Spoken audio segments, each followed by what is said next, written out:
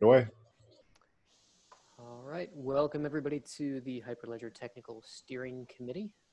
This call is open to all community participants. Please abide by the antitrust regulations and be respectful of the other contributors. We have very little on the agenda today. There is an update from the Iroha project. When I looked about an hour ago, only a few of us had reviewed the report. Go ahead though and open it up for questions from TSC members or seeking other sort of clarification on that report.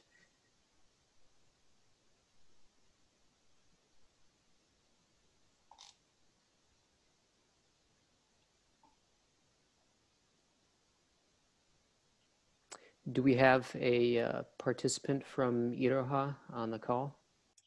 Hello, yes, you do have me, Andre, and Igor seems to be here as well, and Alish can also help answer questions. So we have many people here attending, and we are ready to present the update and answer your questions if you have any. Okay, great. So you had listed in the report an issue getting through the DCO, but it looks from the comments yet today that that is resolved.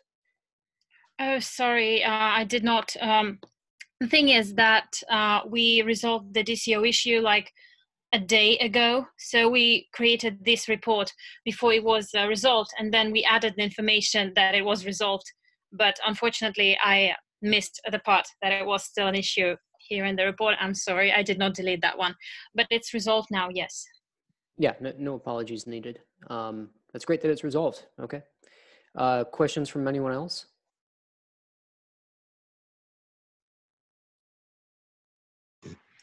Hi, this is Arno. So I have a kind of a general question about Iroha. And I mean, when Iroha got started, Makoto told us that one of the motivations was actually to be using C++ because he thought there was a much broader set of potential contributors writing C++, and that would be a big advantage over, say, Fabric, for instance, which was based in Go. I wonder, if you guys have an opinion at this point. I'm not completely convinced that this was, this actually worked out so well from that point of view. And there may be other factors, obviously, that come into play. But I was wondering if you guys have any opinion about that. Yeah, it's maybe difficult, Alish here. It's maybe difficult to comment what was at that point reasonable or not reasonable from Makoto's point of view, but I see the possibility of being the only platform in C++ to get contributors and build a community that is skillful in C++ and doesn't have any other platform to collaborate this. If you're asking if this is happening at the moment, the answer is maybe not to the level that we would like to see it happening. I don't know what is the reason for that. Maybe people that are skillful in C++ are not looking into the blockchain at the moment, or they already switched to another language. So this is something that we probably should research a little bit more, but we also discussed, I think, on one of the previous meetings that maybe some companies are waiting for the first release because otherwise it's difficult for them to justify the efforts and the time contributed to the project. So we are also looking forward what will happen after the first release if some of the companies will jump on board and dedicate some resources. Not sure if this answers your question, but this is from my side. Maybe Andre, who is more active in development itself, has an opinion on that. Yeah, hello. I'm not sure I have any more comments regarding the language decision, but well, from the performance perspective, it has its own potential benefits.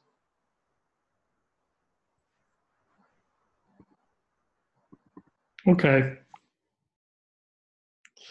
I can maybe add another comment. We are also working now with Polkadot, and we are building the runtime environment also in C++.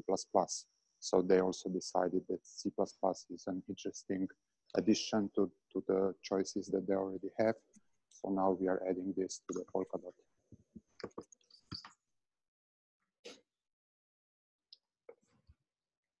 Okay, thank you.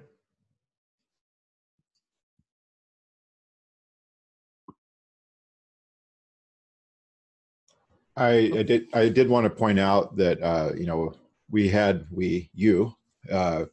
the TSC had set you know kind of a mechanical stop against their hitting Oroha hitting 1.0, which was it was dependent on the DCO conformance. And now that they have DCO conformance, you know, as of a few hours ago, I mean, they have officially hit 1.0. So I would just like to say, you know, thank you for the Oroha team for working closely with LFIT to get the DCO conformance issue resolved, and congratulations on hitting 1.0.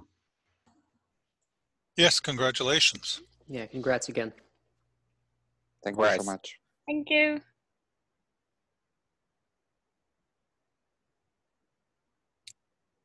All right, Arnaud, thanks for that question too. I think it's helpful if we start looking retrospectively in each of these projects for technical assumptions that we made up front, and start to you know, extract some of that learning so that we evolve how we're approaching the projects.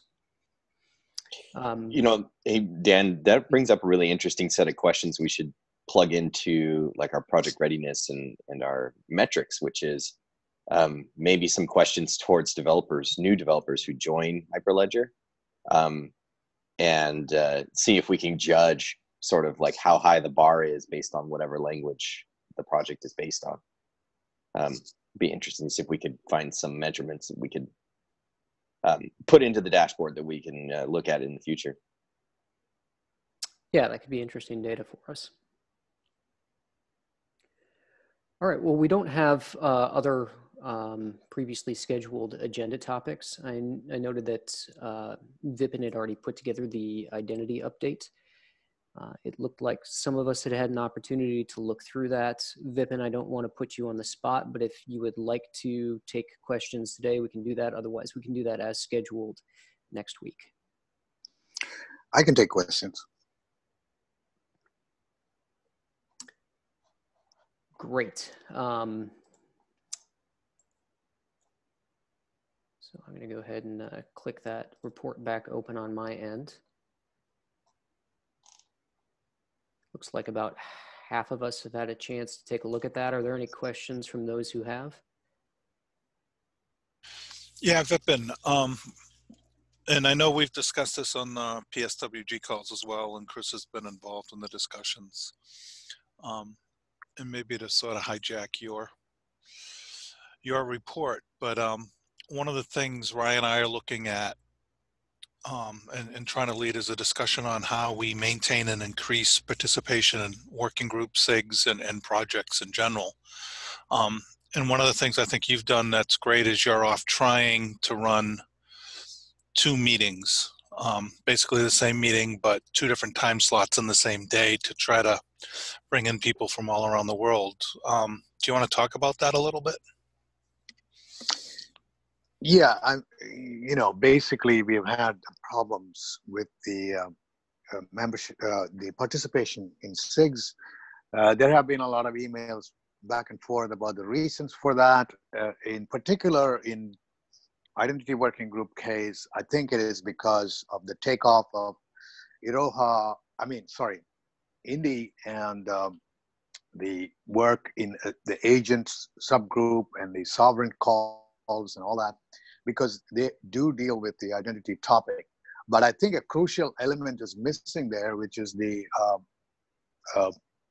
legacy systems topic on identity and the bridges that can be built between the legacy systems and SSI, which we have been always sort of pursuing.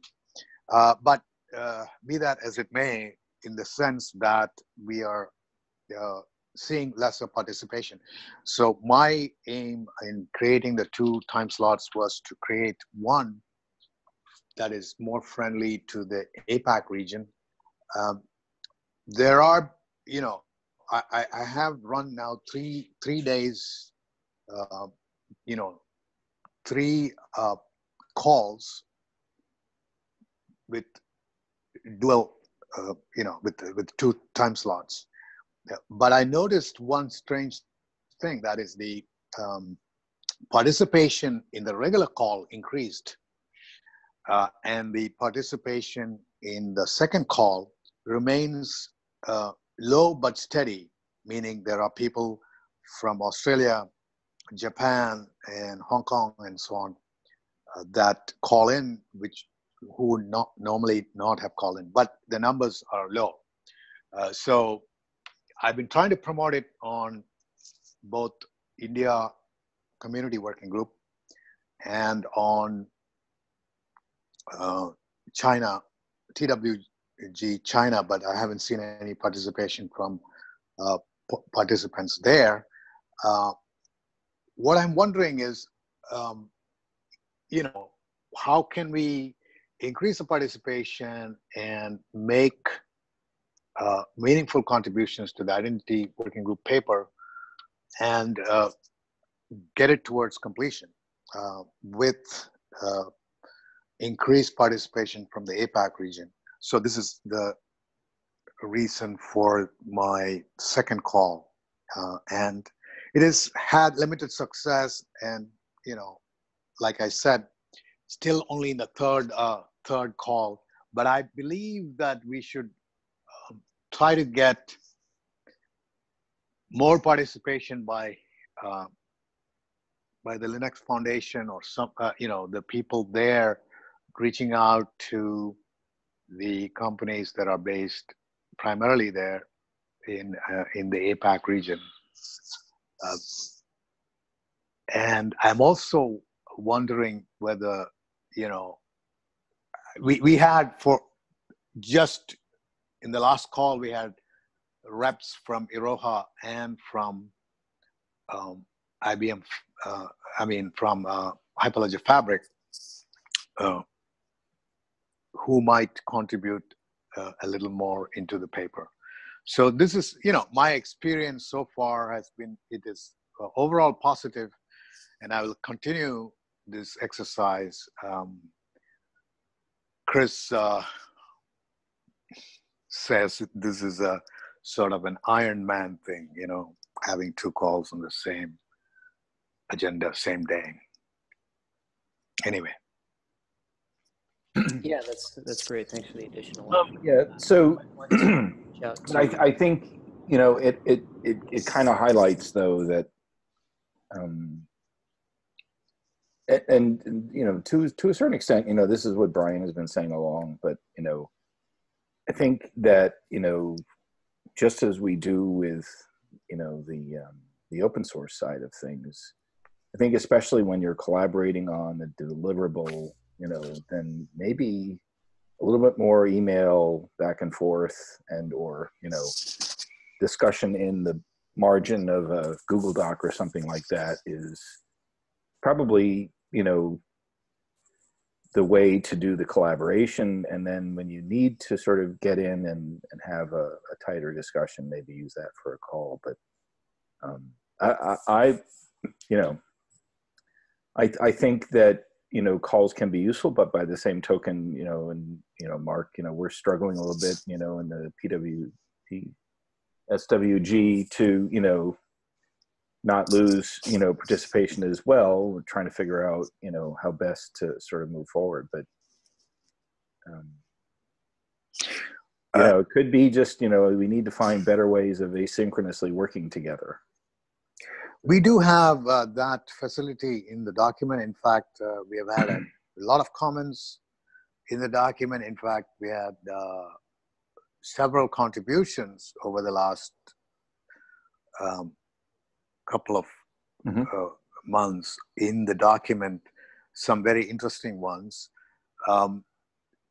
The flip side to this whole document thing is that we've had some rogue deletions, which I've not been able to pinpoint on any particular individual. Maybe it is just a fat fingering thing, but now I've just locked it down for only for comments and for suggestions, which then I will incorporate into the document. But maybe there is a way to have a biomedia or even use GitHub for this purpose. But we have had extensive comments on the document. In fact, if you look at the document and look at the site, we have not been resolving many of them as rapidly as we should because of the participation points. And there is also a debate about exactly what is the purpose of the working group, right? This document is one thing, but to provide a forum for discussion about identity matters that are not only in Hyperledger projects, but also from the outside, the interesting aspects of it, so that everybody can be developers who are not identity specialists or people who are not identity specialists can listen to those presentations and make adjustments in their outlook. Plus, we are sponsoring also the agent-to-agent protocol. In fact, we had an excellent presentation yesterday from Daniel Hardman on agent-to-agent, which I haven't put in this update, but you know, he showed up on 2 occasions and spoke about this. So we have this thing. What is the work product of the group? Yes, it should be this document, but also it should be you know, providing this forum for bridging the identity topic. I think hey. I think Nathan's been trying to interject here for a while. Yeah, so that's actually a good lead into my question, Vipin. The Identity Working Group has been a really good bridge to some of these communities outside of Hyperledger. Can you comment a little bit about how the partnership with the Ethereum Enterprise Alliance has worked with respect to identity, and also anything that you could say about the new DIF 2.0 kind of reorganization work that's going on over at the Decentralized Identity Foundation? Yeah, we had a demo of the DIF Universal Resolver.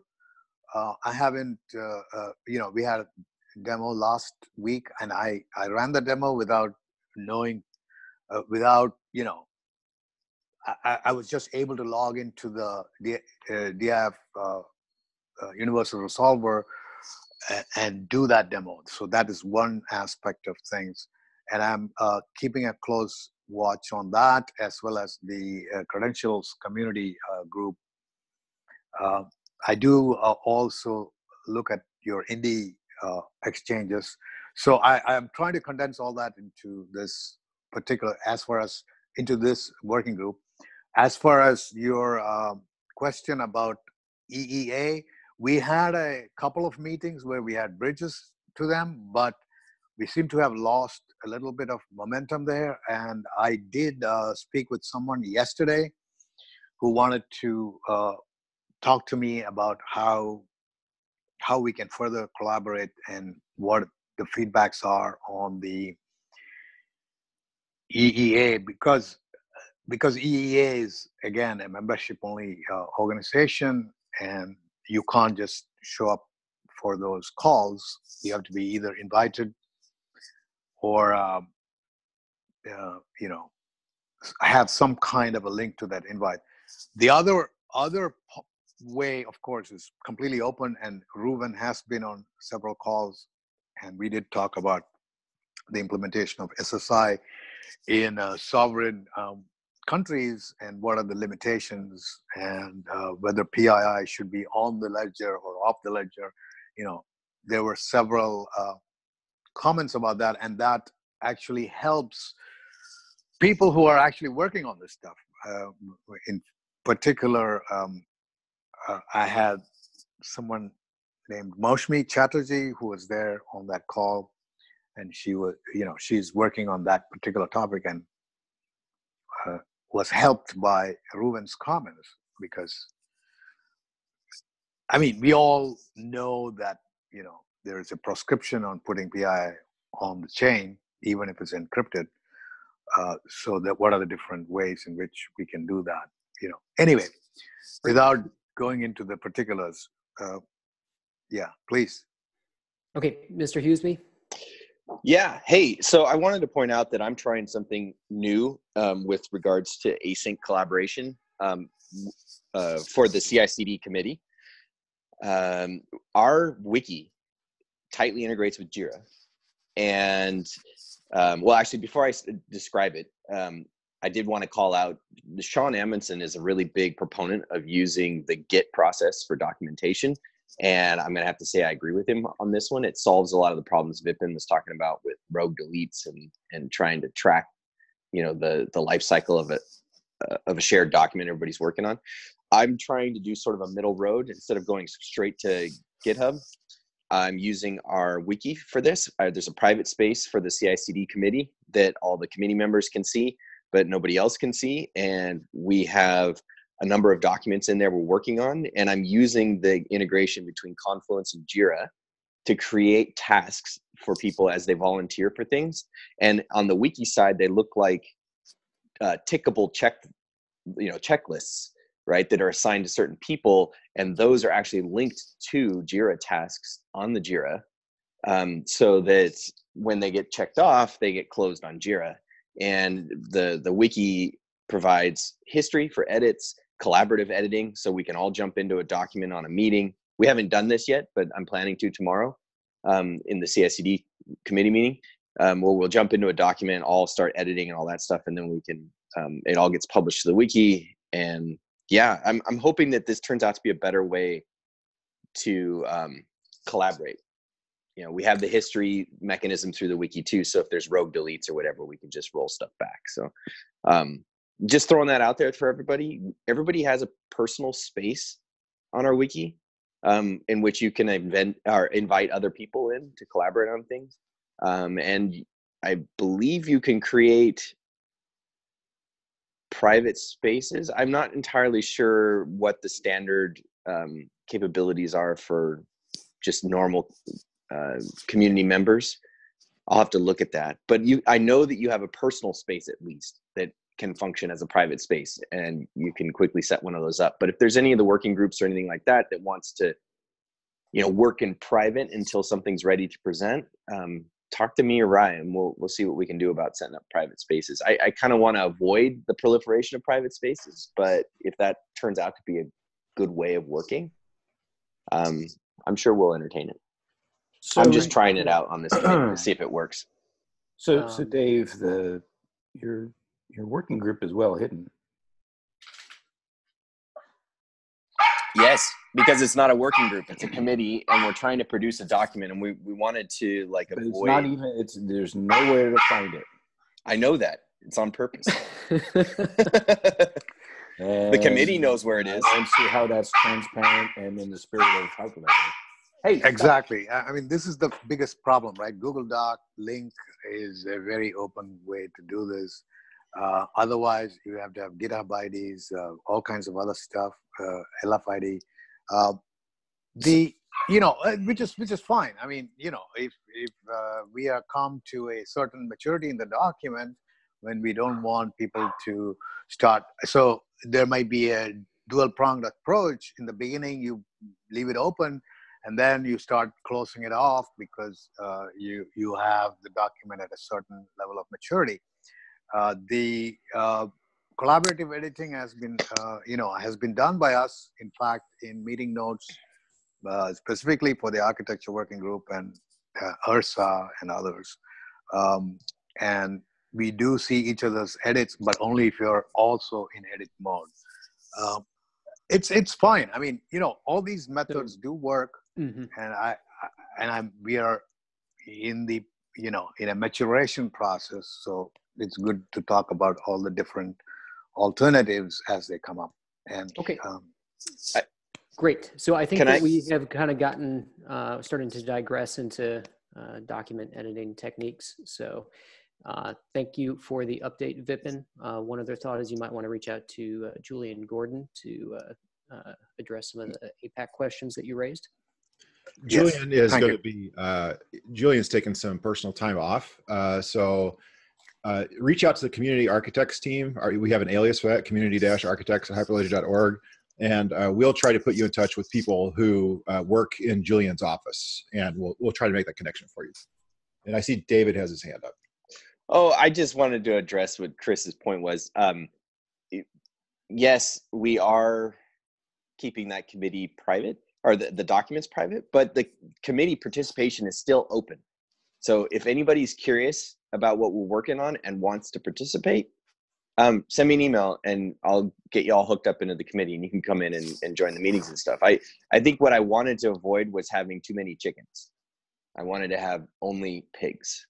So anybody who wants to participate can still participate, but I wanted to eliminate like sort of the drive-by fights and stuff, because we have a deadline and I wanted to keep the scope focused and drive forward quickly, like just gathering requirements and saying, this is what we're going to look at.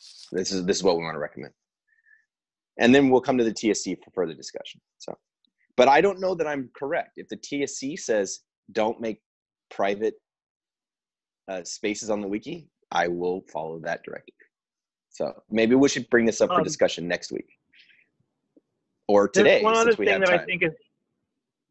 There's one other thing I think that would be important relative to the Identity Working Group to mention in the Technical Steering Committee, which is there's an organization called the Decentralized Identity Foundation that with the Joint Operating Agreement organization that Microsoft has previously sponsored moving over to the Linux Foundation is kind of migrating into the Linux Foundation. That process is kind of underway.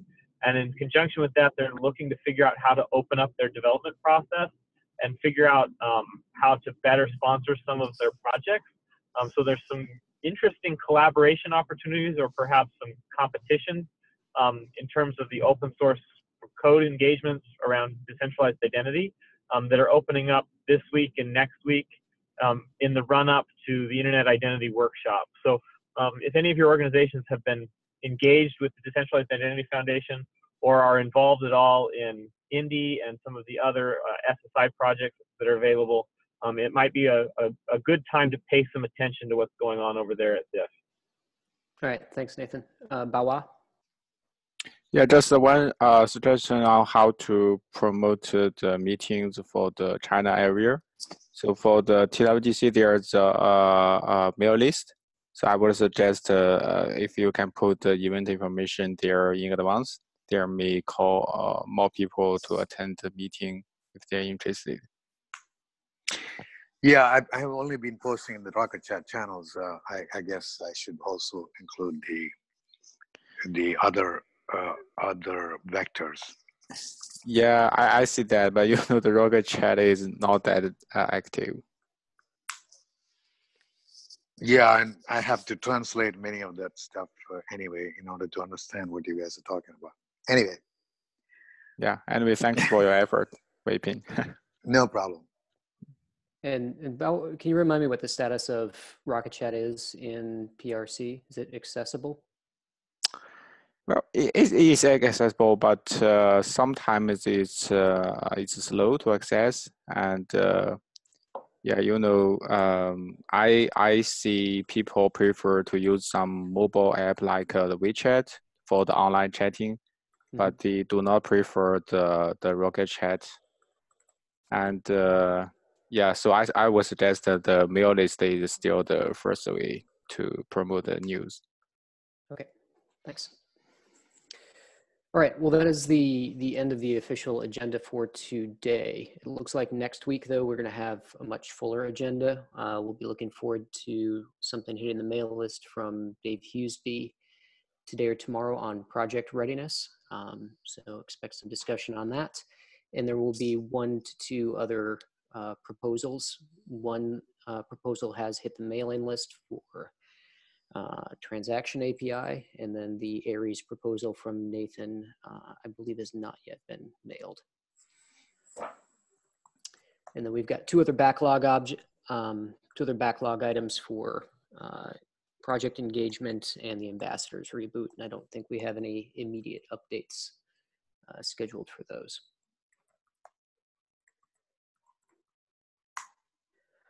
All right. Unless there's any pressing item that didn't make it onto the agenda this morning, we'll give a minute for that, and then we will just wrap up. Going once, going twice. All right. Thank you for everybody's time, and look forward to discussion continuing on the mail list and chat as usual, and see everybody next week. Thanks. Bye.